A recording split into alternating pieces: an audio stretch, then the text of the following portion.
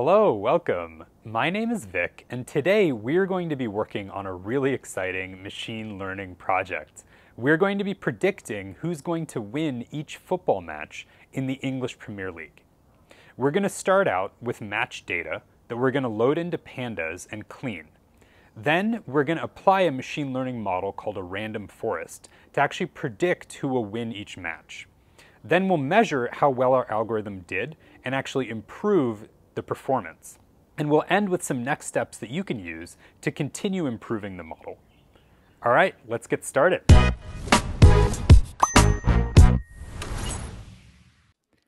And by the end of this project, we'll have trained a machine learning model that can predict whether a team will win a given match in the English Premier League or not. And we can apply that to future matches.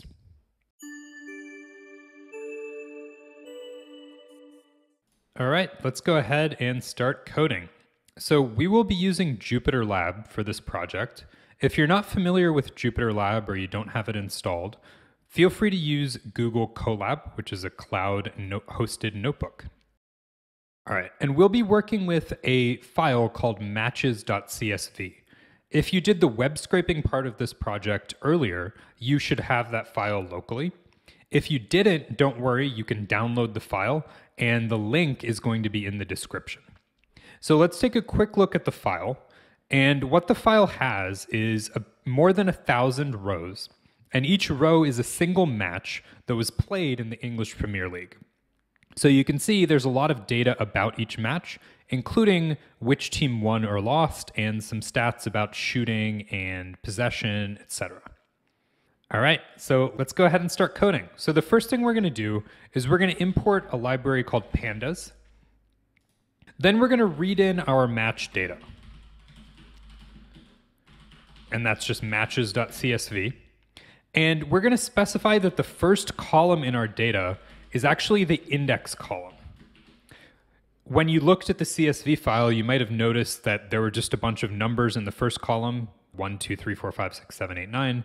That's referred to as an index in pandas. So we'll just specify to pandas that that is the index column. Now we can take a look at the first few rows of our data. And we can see it looks the same as the CSV file that we just looked at. So each row is a single match in the English Premier League. And then let's take a look at the shape property of matches. And we can see we have 1,389 rows and 27 columns.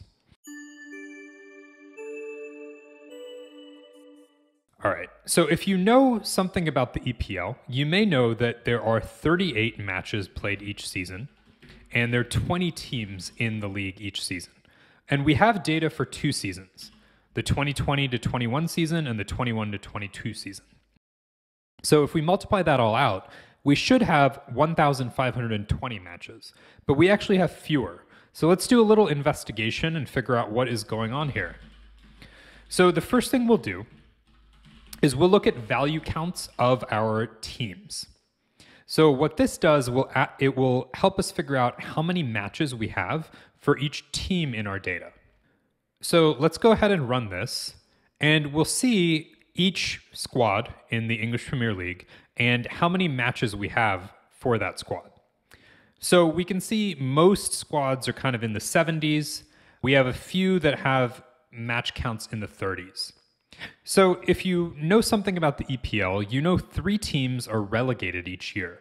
They're demoted to the lower league, and 3 teams are pulled up from the lower league into the EPL.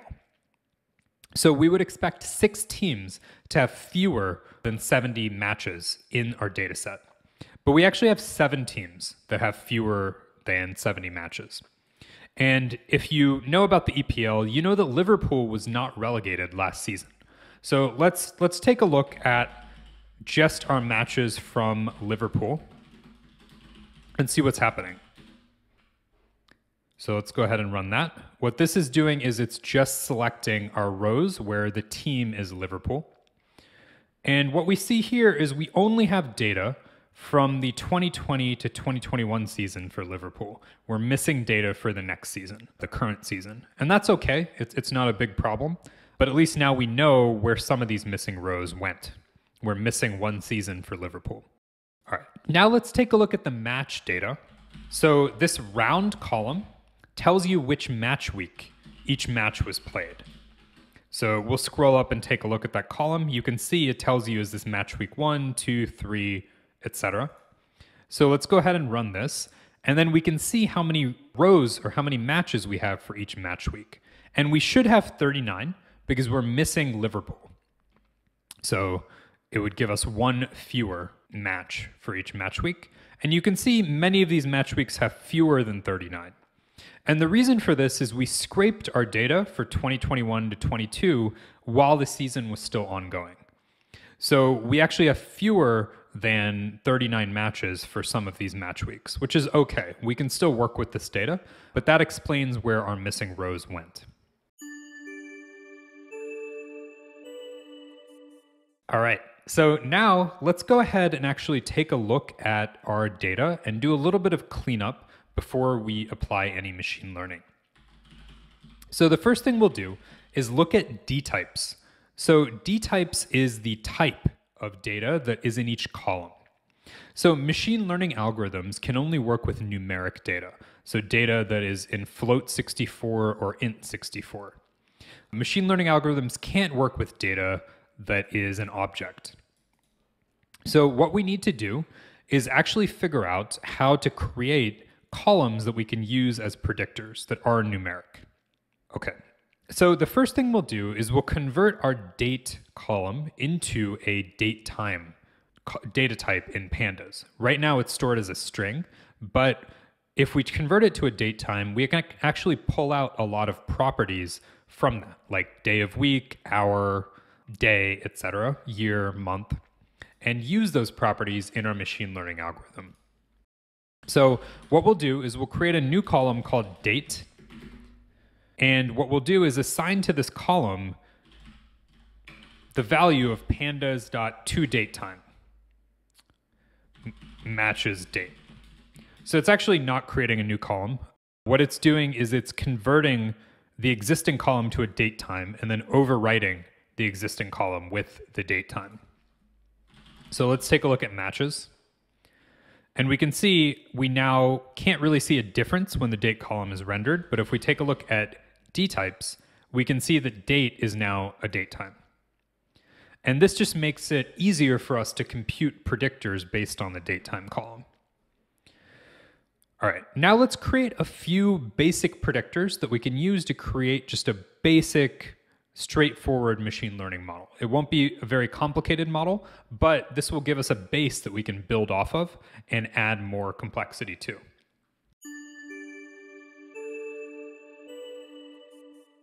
So the first predictor that we'll create is called venue code. So what this is it's just converting this home or away column into a numeric column. So venue indicates whether the team played an away game or a home game. And this is actually a really important predictor for the outcomes of matches, if you've ever heard of home field advantage. So what we're going to do is convert this to numbers so the algorithm can actually use it. And the way we're going to do that is we're going to write matches venue code equals matches venue dot as type category. So this will convert it to a categorical data type in pandas because there's only 2 unique values in the column. And then we'll convert it into integers using .cat.codes. So basically what this is doing is converting it from a string into categories and then converting those categories into numbers. Okay, so let's take a look at matches now. And we can see we now have a venue code at the right. And this venue code is a 0 when the team was away and a 1 when the team was at home. Okay, our next thing we'll do is something similar to what we just did. We'll create a unique code for each opponent squad. So what we'll say is matches opponent dot as type category dot cat dot codes. And this will do the same thing we just did with the venue column, except with the opponent column. So let's take a look at matches now. And we can see there's now an opcode column. So each opponent now has their own code. So Tottenham is 18, and you can see it's 18 down here also. Arsenal is 0, Norwich City is 15, and so on. The next column we'll look at is the hour column. So maybe certain teams play better at certain times of day. So what we'll do is we'll look at matches time.str.replace. And then let me pause here and explain what we're going to replace and why. So let's look at the time column. So let's type out matches. You can see the time column here, and it's the hour colon the minute. So 1630 would be 4:30 p.m. What we basically want to do is remove the colon and the minutes and just keep the hour. So we're going to do that with a string replacement. So basically we're going to write a regular expression, and this regular expression is basically going to replace the colon and the minutes with nothing. And we'll write regex equals true. So that's what this replace method is doing. And then what we'll do is as type int. So once we remove this, we'll convert the hour to an integer. Because if you'll remember, we need to be able to use a number as input to a machine learning algorithm. Okay, let's look at matches now. And we can see there's now an hour column at the very end. All right, so there's one more column we're going to create before we build our initial model. So this column is going to be called day code. So what this will give us is a number for each day of the week. So Monday is a 0, Tuesday is 1, Wednesday is 2, and so on. So what we'll do here is we will call .dt.dayofweek on our date column. And what this does is it gets the day of week property of that column. So let's take a look at matches again. And you can see there's now a day code. So Sunday is coded as a 6, Saturday is coded as a 5, and so on. So there might be some useful information in there for the algorithm. Okay, now what we can do is start to train our initial machine learning model. And before we do that, we need to actually set up a target that we're going to try to predict. So our target is actually going to be whether the team won or not. So what we'll say here is matches target equals matches results equals W. So if we look at the result column, I'm going to scroll up, of our matches data frame, you can see that the result can be L, W, or D. So we're going to convert this to two numbers. So if the result is a loss or a draw, we'll code it as a 0. If the result is a win, we'll code it as a 1. Because what we want to predict is if the team won or not. What you could do, if you wanted to make this more complex, is code it as 0, 1, or 2, if you want to predict losses and draws separately. We're going to combine them just to keep this a little bit simpler. All right, so what this will do is it'll return a Boolean, so true or false. So if result is W, it'll be true. If it's false, if it doesn't equal W, it'll be false. So we're just going to convert this to a number using as type int. So this will turn true into a 1 and false into a 0. So if we look at matches again, we can see we now have a target column at the right, and this is a 0 when the team lost or drew, and a 1 when the team won.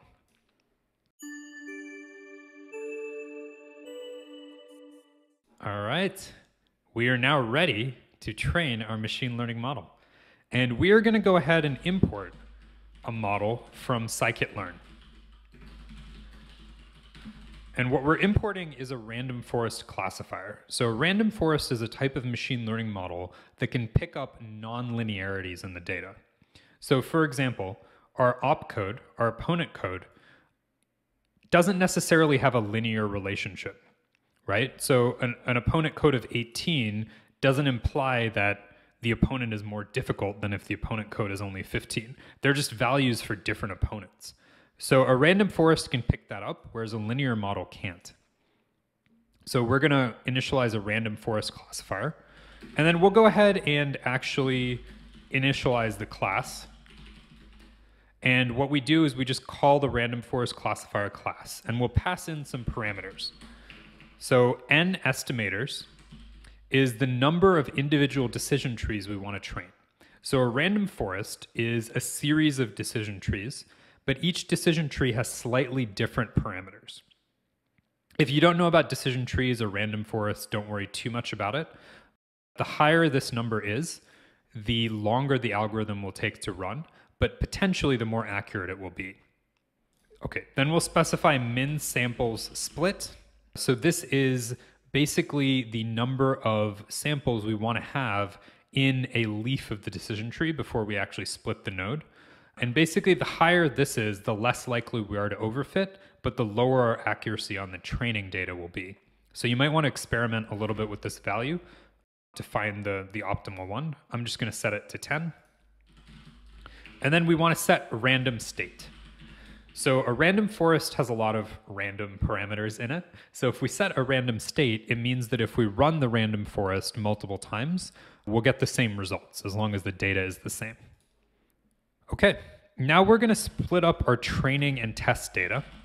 This data is time series data, so we need to be really careful when we split it to ensure that the test set, all of the data in the test set, comes after all of the data in the training set. Because in the real world, you can't train an algorithm on data in the future and use it to predict data in the past.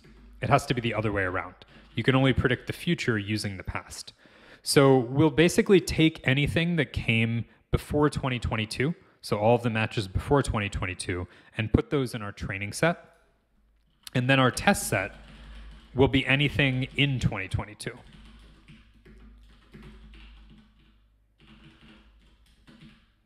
And that's what this code is doing. It's just subsetting our match data frame. Then we'll create our predictors. So this is just going to be a list of the predictor columns that we created. So venue code, op code, hour, and day code.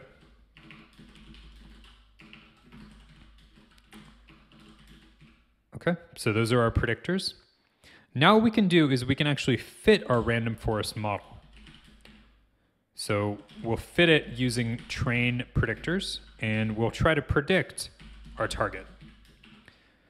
So the .fit method is basically going to train a random forest model with these predictors, trying to predict this target. And the target is 0 if the team lost or drew, and a 1 if the team won. So let's run this. Now we can generate predictions using the predict method. And we'll pass in our test data and predictors here. All right. So next, we need to actually figure out how we determine the accuracy of the model.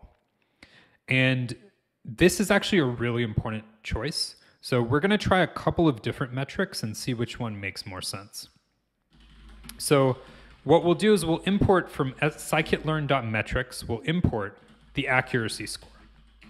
So accuracy score is a metric that will basically say, if you predicted a win, what percentage of the time did the team actually win? If you predicted a loss, what percentage of the time did the team actually lose?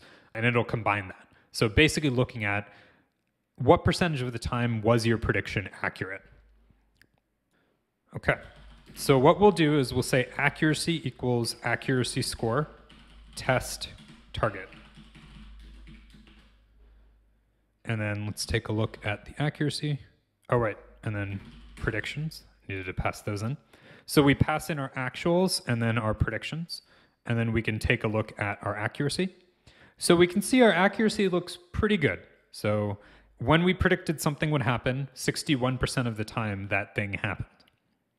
Let's dig a little bit deeper into this though and see in which situations our accuracy was high versus low. And in order to do that, we first need to create a data frame. And this data frame will combine our actual values and our predicted values. Okay, so our actual is just the target, and our prediction is the predictions. Okay, let's run that. And then what we can do is actually create a crosstab using pandas. So this is just a two-way table that will show us when we predicted a 0 or a 1, what actually happened. So what we'll do is call index, pass in the index parameter, which will be the rows of this crosstab, which will just be the actuals, and then our columns will be our predictions.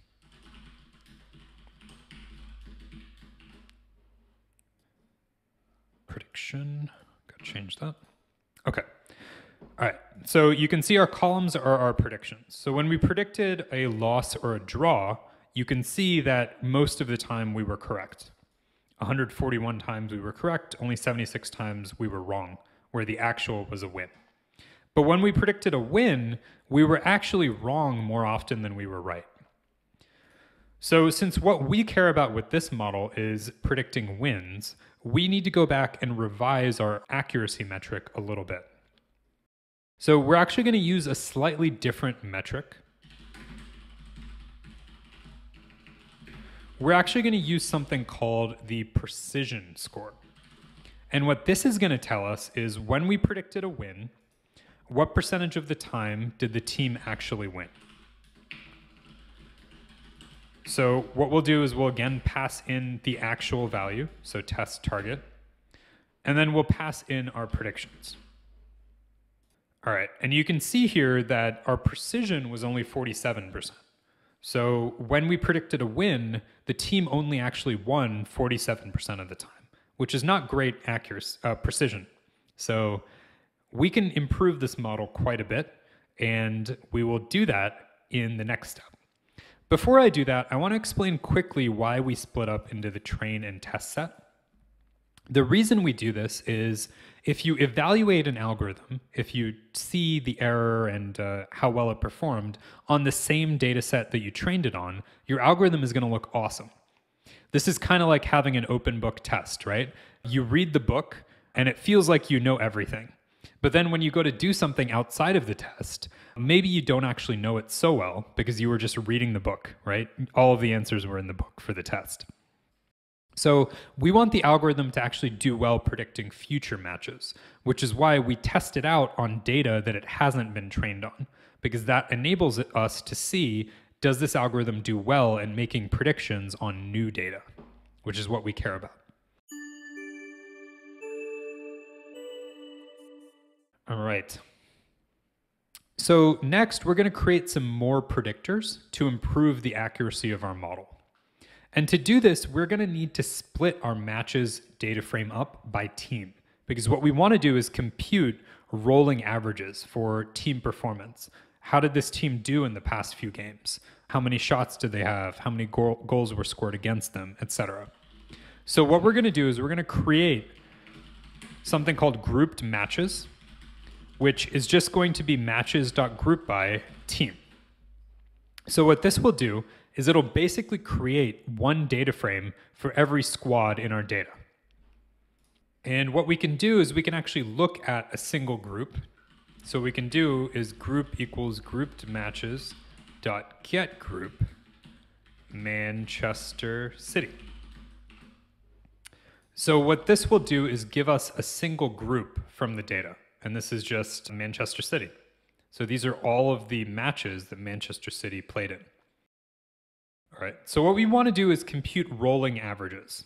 So what we want to say is, if we're at match week 4, how did Man City do in the previous 3 match weeks? And then we can pass that into the algorithm, and the algorithm can use that information to make better predictions about how they'll do in match week 4.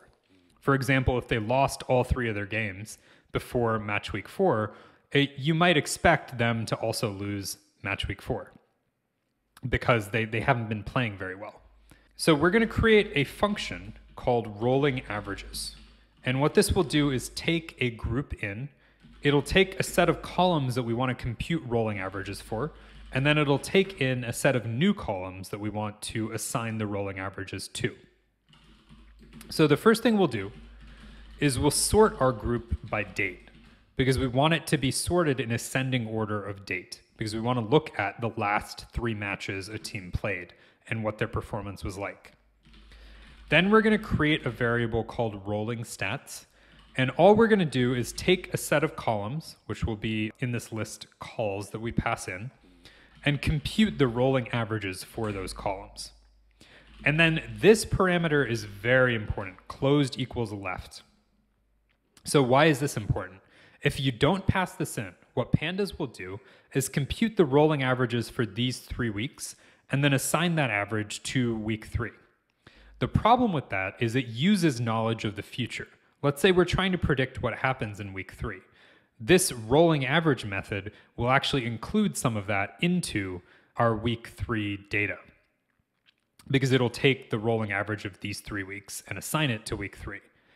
What we instead want to have happen is if we're in week 4, we only want the rolling averages for the previous 3 weeks. We don't want the week 4 data to be included in that.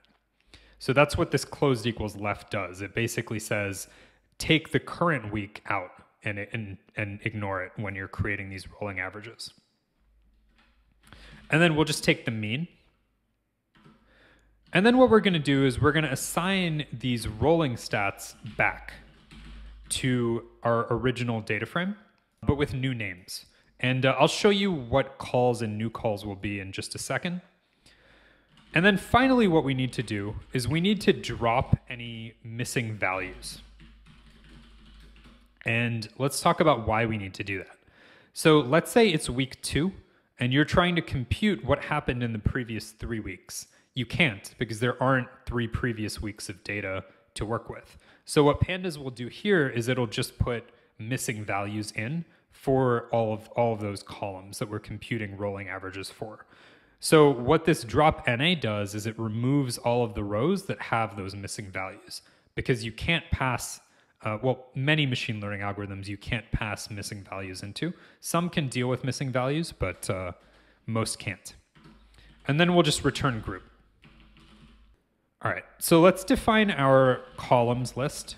So these are the columns that we want to compute rolling averages for. So we'll do goals for, goals against, shots, shots taken, shots on target, distance, so the total distance each shot traveled, free kicks, penalty kicks, and penalty kick attempts.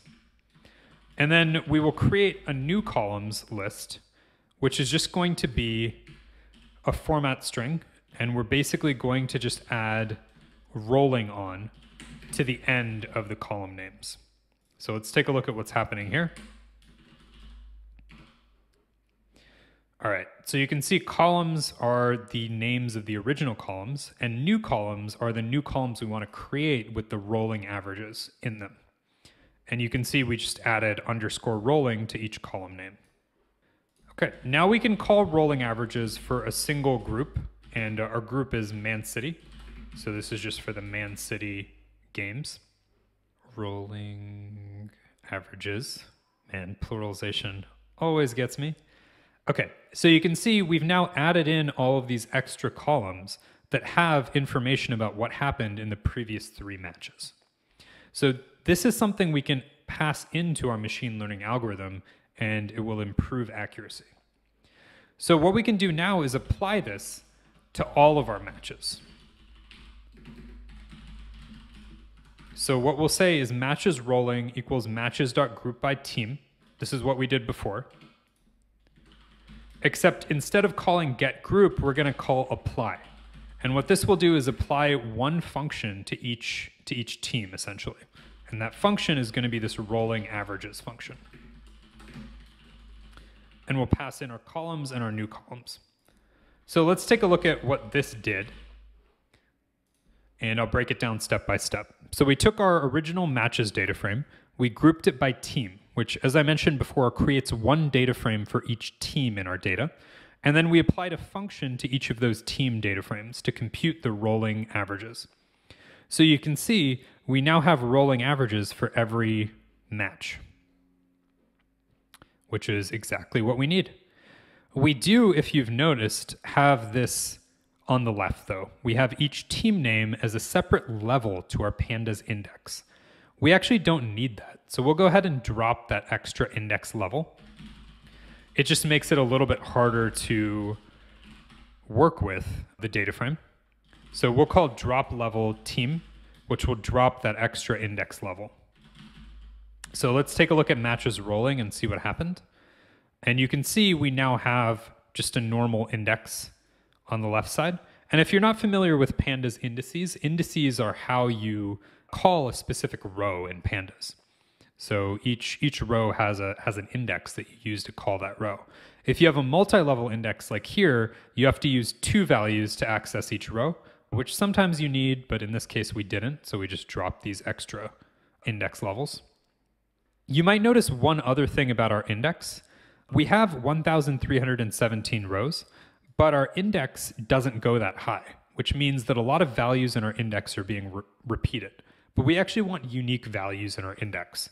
So what we're going to do is just call matchesrolling.index equals range matchesrolling.shape0.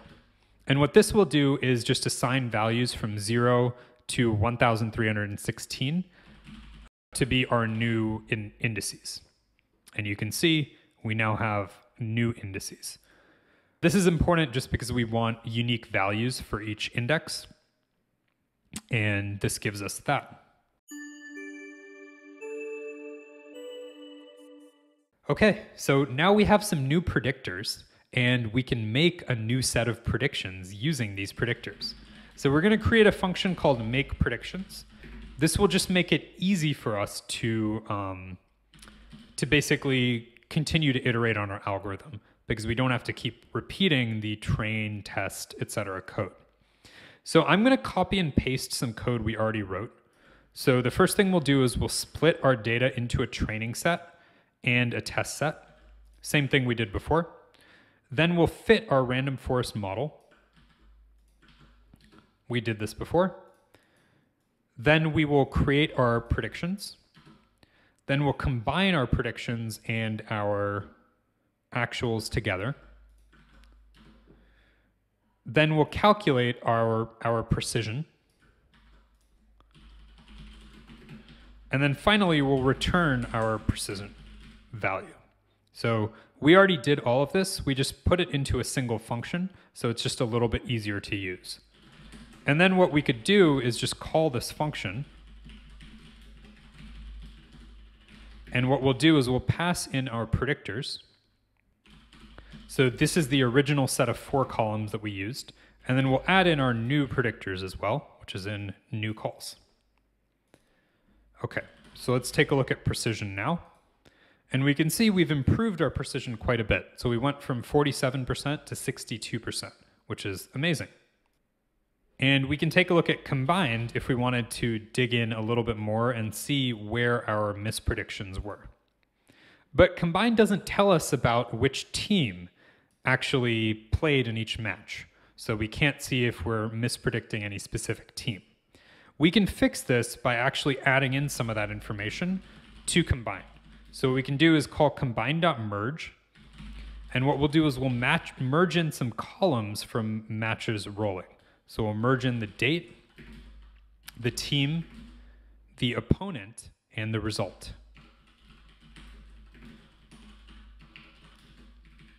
And then what we'll do is we'll merge based on the index. And that's what left index equals true, right index equals true. So basically what pandas will do here is it'll look in our combined data frame. It'll say, okay, the index for this row is 55. It'll find the corresponding index in matches rolling, and it'll merge the row based on that. So let's take a look at combine now. And we can see we've now added in information about what the actual match was. The team that played, their opponent, and the result, win, loss, or draw.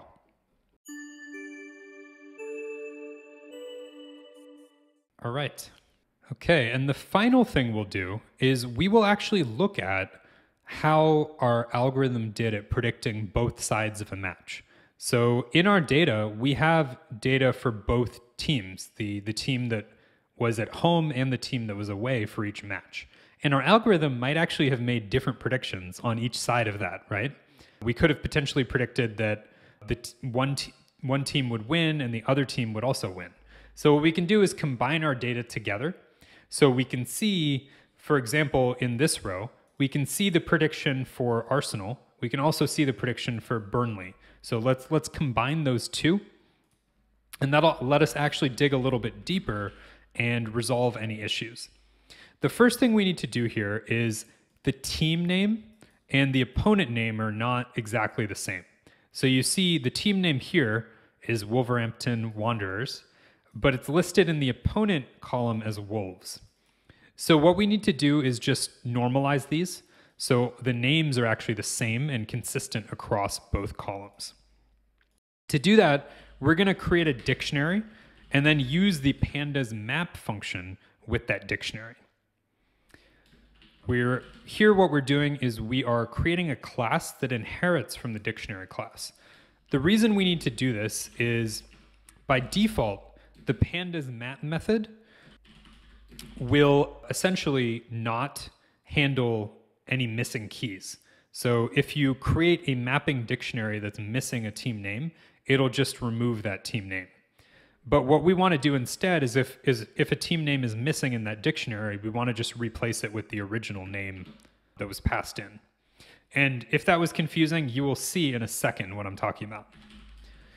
So what I'll do is I'll type out some mapping values. So if the team name is Brighton and Hove Albion, we want it to just be turned into Brighton. If the team name is Manchester United, we want that to turn into just Manchester UTD. Gotta get my quotes in the right place. If the team is Newcastle United, we want that to turn into Newcastle UTD.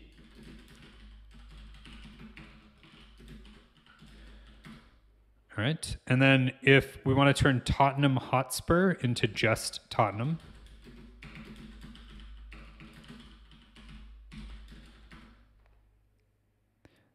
and then West Ham United is going to turn into West Ham, and then finally, the Wolverhampton Wanderers are going to turn into Wolves. All right, so these are the names that are inconsistent between the two, but you can see some of the names are consistent. So Arsenal is the same in the team column and the opponent column, and we don't want to have to write all of those out into our map values. So that's what creating this missing dictionary does. If somebody calls this dictionary and passes in Arsenal, it'll just return Arsenal without us having to create a mapping value for that. All right, so what we'll do is we'll say mapping equals missing dict map values. So this creates an instance of missing dict, and you can see if we type in mapping Arsenal, we'll get Arsenal back. But if we type in mapping West Ham United, we'll get West Ham back. And what we can do now is use this in the pandas map method.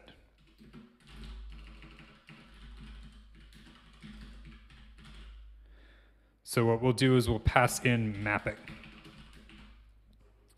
So if we just used a regular dictionary, so if we passed in map values here, it would have just returned missing values for Arsenal, etc., because they don't exist in this dictionary. So let's pass in mapping. Okay, so we now have a new team field in our combined dictionary, which is the same team name as in the opponent field. So we can actually use these to merge the data frame with itself. So what we'll say is merged equals combined.merge. Combined. Left on equals date and new team. And then right on equals date and opponent. So what this is doing is it's merging the data frame with itself, because some of these rows are the team is listed. So there is a row here that says team Arsenal, opponent Burnley. on 123, there's also a row that says the reverse, Team Burnley, opponent Arsenal. So we want to see if the predictions match up on both sides. And that's what this is doing. It's basically saying, look for the new team field and then merge that with the opponent field on the other side. Okay, so let's take a look at merged. Okay, so you can see this is the kind of original team. So Arsenal played Burnley, and then this is the other side of it. So Burnley played Arsenal. And we can see both teams were predicted to draw. So the prediction was a 0, and they actually did both draw. So that was a good prediction. Here we can see that Arsenal, here we can see they were again predicted to draw, Arsenal and the Wolves, but Arsenal actually won this one. So we can see where our predictions line up and where they don't. I think there's a couple of these where both teams are predicted to win, so those are always interesting. But what we can do now is we can look at just the rows, and we can say,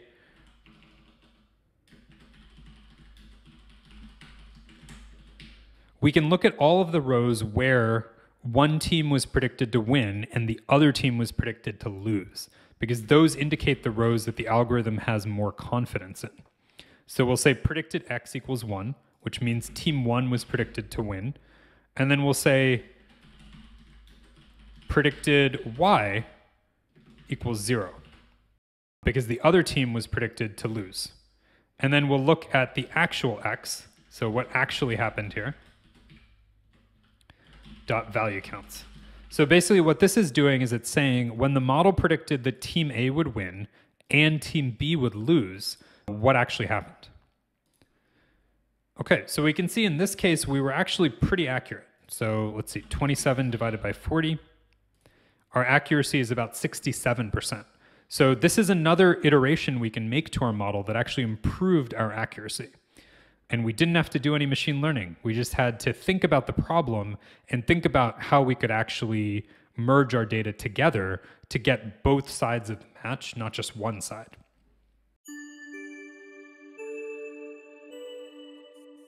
All right, we did quite a lot in this walkthrough. So we started out with some data on Premier League matches. Then we moved on to cleaning the data and getting it ready for machine learning. Then we created an initial machine learning model with just a few predictors and a target. We trained a random forest model to actually operate on that set of predictors. And we computed a precision score. Then we improved our accuracy by generating more predictors and training the model again using these rolling averages. We improved our precision. And then we improved our precision again by looking at both sides of a match, both how team A was predicted to do and how team B was predicted to do. And we ended up with a 67.5% precision. Now, there's a lot you could do to extend this if you wanted to. So the first and best way to extend it is we only have 2 seasons worth of data here. You could go and scrape a lot more data. You could get 10 or 20 seasons and use that to actually make predictions. That will improve accuracy. Another thing you could do is use more of the columns to actually generate predictions. So if we look at matches.columns, there's a lot of columns we didn't use too much here. So things like venue, attendance, you can't really look at because you only know that after the game is over. But you can look at things like who the referee was, who the captain was, other data points like that. You could try a different machine learning algorithm. We used a random forest. You could try a neural network or any other algorithm that can pick up nonlinear tendencies. And you could also integrate some additional data from what we scraped. So we isolated only Premier League matches, but you could also look at, hey, did a team compete outside of the Premier League? And how did they do there? Or does it indicate that maybe they were tired for the match? You could also look at current team's record for the whole season and opponent record as well, and how the opponent was doing in the last few games. So there's a lot you could do to extend this and really improve the precision. Well, I hope you enjoyed this project walkthrough. Thanks.